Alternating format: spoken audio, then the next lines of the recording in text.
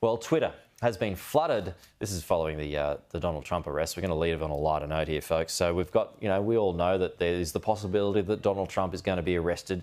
It's supposed to be yesterday. It's supposed to be today. It's not going to happen today. Maybe tomorrow, maybe next week. Anyway, Twitter's having a field day with eerie so-called deepfakes claiming to show former US President Donald Trump resisting arrest. Just to recap, this is fake, folks. The fabricated images show Mr. Trump breaking free from police, plus yelling and fighting with NYPD officers. There he is in court.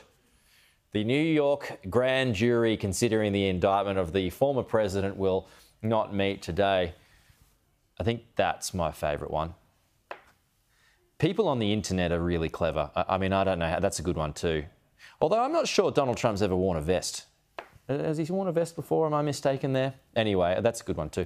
They are expected to hear at least one more piece of testimony before making a decision and are on standby to meet tomorrow. I tell you who else is on standby. She does a marvellous job as always, Annalise Nielsen.